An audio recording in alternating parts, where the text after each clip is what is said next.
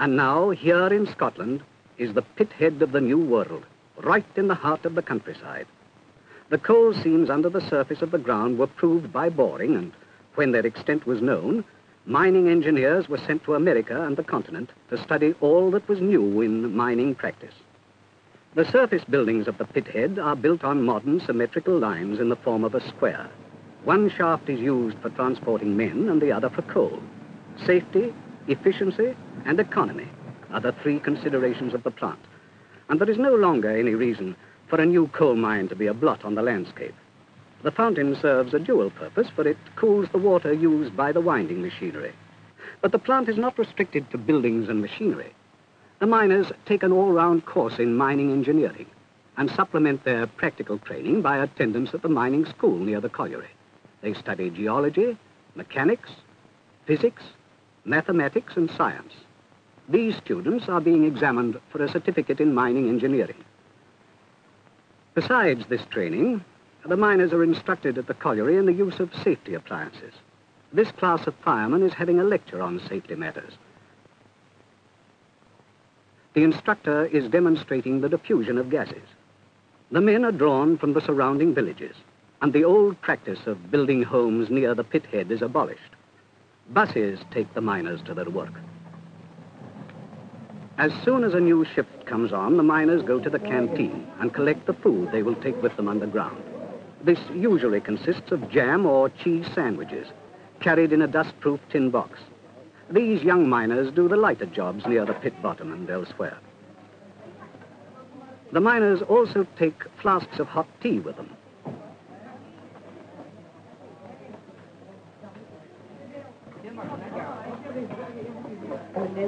They go from the canteen into the pit baths and change into working clothes. A separate locker is provided for each man's clean clothes.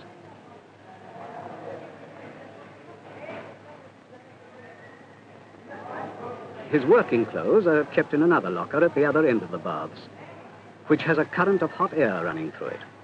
The miner wears special protective clothing for his job, steel-cap boots, and a safety hat for head protection, and to which he fixes his lamp. The miners are supplied with numbered checks, which they take with them to the pit bottom and return when they finish work. Great emphasis is laid on each miner's personal safety. A cap lamp, worked from a light portable battery, is worn by each miner. This lamp leaves both hands free to work and gives a constant light.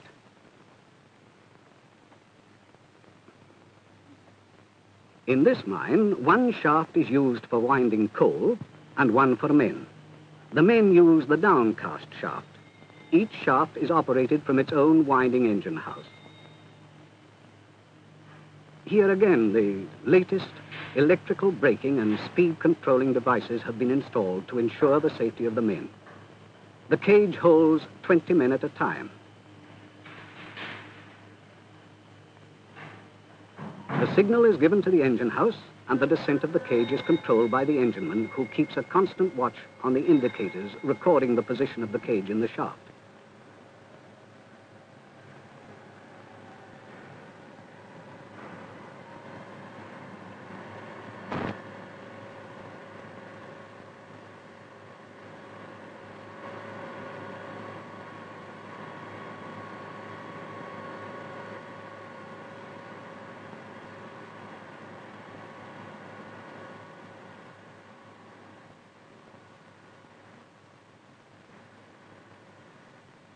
In 2 minutes, you are 1,200 feet below the fertile Scottish countryside. As the day shift arrives, they meet the men who have just finished work on the night shift, waiting to return to the pit head. The days of haphazard roof supports and blinding darkness are gone. Here are tube-like tunnels supported by steel girders, lined with concrete slabs and lit by electricity. Every effort is made to maintain the same degree of tidiness underground that we saw on the surface.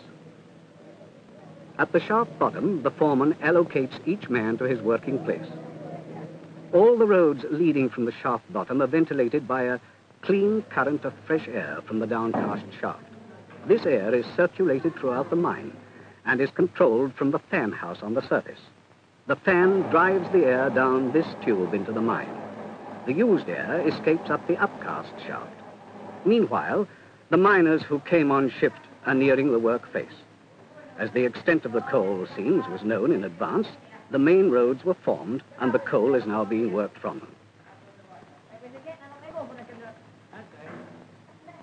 At the coal face, strict attention is constantly paid to roof support. These men are securing the roof at the end of the shift. Machines are used where possible underground, and this electrically driven coal cutter drives a cutting arm under the coal, making a cut along the face of the floor of the seam. The cutter pulls itself along by means of a strong wire rope. This type of machine is used in seams being worked by the long wall method. In the short wall method of working, a similar machine can be used to cut the coal either vertically or horizontally.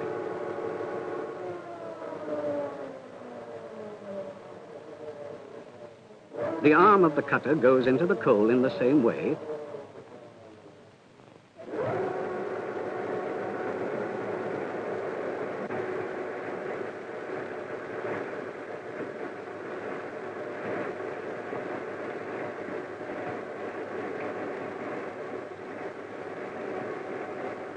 when it reaches the face, it cuts across.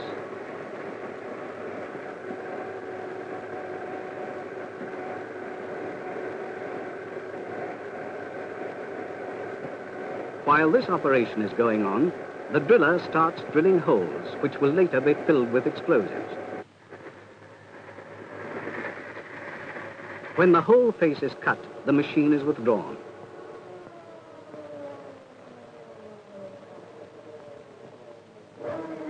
The small coal in the cut is then removed with a long-handled shovel.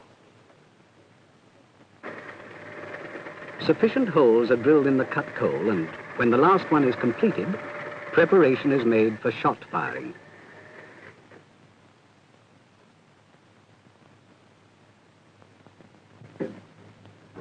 A safety lamp is used to test for an explosive gas called fire damp.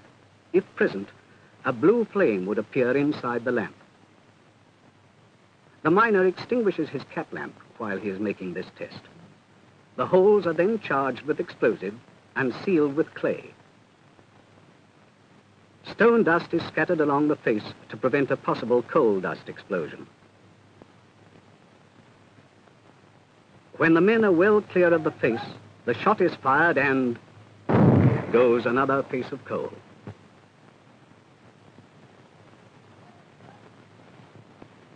This giant shovel, called a duckbill loader, digs under the broken down coal. From the shovel, the coal is conveyed along a steel shaking conveyor.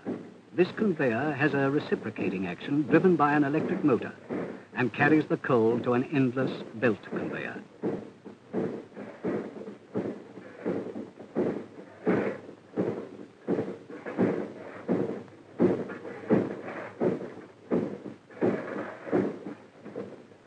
The shovel is on a swivel to enable it to pick up all the broken coal on this short wall face. On a long wall face, coal is loaded by hand onto the conveyor. The steel conveyors pass the coal to a belt. The belt conveyors pass the coal onto a main belt conveyor. This main belt carries the coal to the loading station, where it is filled into 3.5-ton steel cars. The cars are moved forward by machinery controlled by a lever, one man doing the whole operation.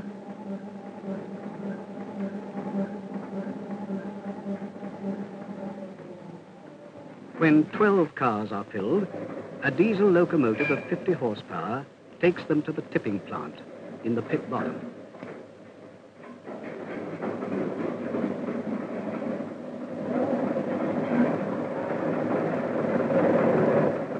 This way of moving cars is highly efficient, a locomotive being able to handle much more tonnage on the level than any other form of haulage. In this case, the locomotive is pulling 42 tons of coal.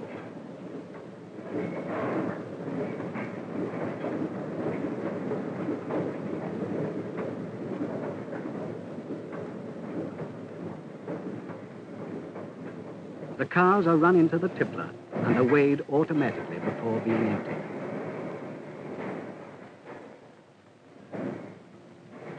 The couplings on the cars are of a swivel type, and any number of cars can pass through the tippler without being uncoupled. The tippler capacity is 140 cars an hour, and the operation, car moving and emptying, is controlled by one operator.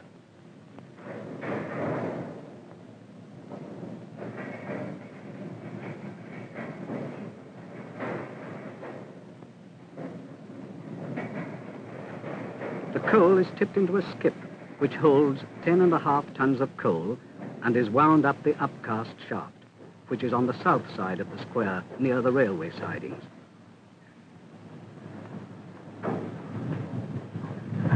The skip discharges automatically on reaching the surface. The coal flows from the skip into an apron feeder and thence by a large belt conveyor to a screening device which grades it into 3 sizes. The small pieces of coal fall below, and the larger ones pass over to a picking belt, where the sorters pick out any stone. The picking belt is 85 feet long, and when all these men have done their task, only the best coal remains. Finally, the larger pieces are re-screened and pass on a loading boom into a wagon.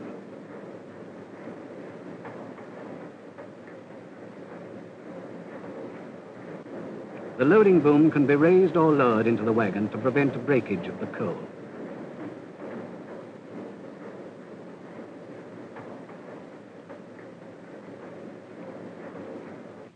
While the larger coal is being sorted in this way, the small sizes are conveyed to the washing plant in a separate part of the building. The coal floats on the surface of the water and passes out of the tank. The stone sinks to the bottom and is discarded. The coal receives a final polish by water sprays before being sized and loaded separately into wagons.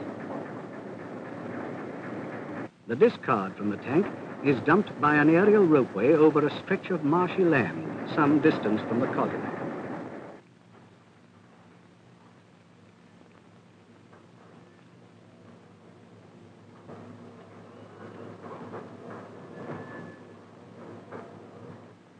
Back at the screening plant lie wagons of coal sized and graded with care and precision. The rate of production is over 1,000 tons per day, but it is planned to raise and load 400 tons an hour just as easily. And all this is accomplished without spoiling the outline of the countryside. While this coal goes down the line to play its part in production, the day shift have arrived back at the shaft bottom.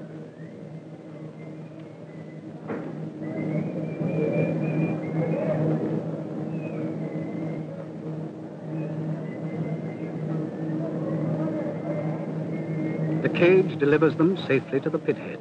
These men have finished their 7.5-hour shift, but before going home, they have a shower at the pit baths. Inside the baths, electrically driven brushes take the coal dust off their boots.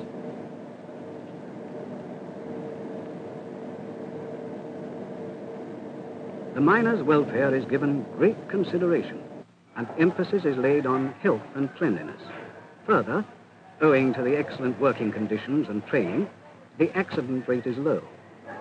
The miners here don't suffer from fatigue as in the past, and unrestricted, they enjoy their freedom at the end of a working day.